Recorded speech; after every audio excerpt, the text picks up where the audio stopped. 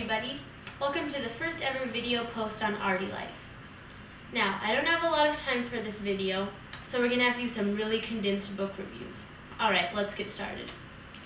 Douglas Coupland's Shampoo Planet. The promise of the 60s meets the reality of the 90s. Overall, this book is great. You should definitely read it along with Generation X and Girlfriend in a Coma. Dirty Blonde, The Diaries of Courtney Love. Honestly, this book feels like a girl copy of Kurt Cobain's journals, and to tell you the truth, it's just not that great. It's gotta go.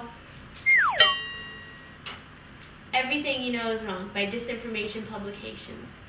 Alright, so I was reading this book, and I got to the point where they said that being exposed to commercials at a young age can lead to problems in concentration, and that's as far as I got.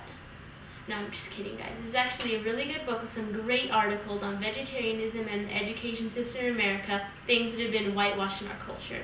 Definitely check it out if I were you. Now, I know I haven't updated in a really long time, but don't worry, guys. The site is going through some major construction. I got a new digital camera, so you can thank my grandparents for that one. I'm spending a lot of time in my kitchen, so there's going to be tons of new recipes with pictures, some more recycled clothing items.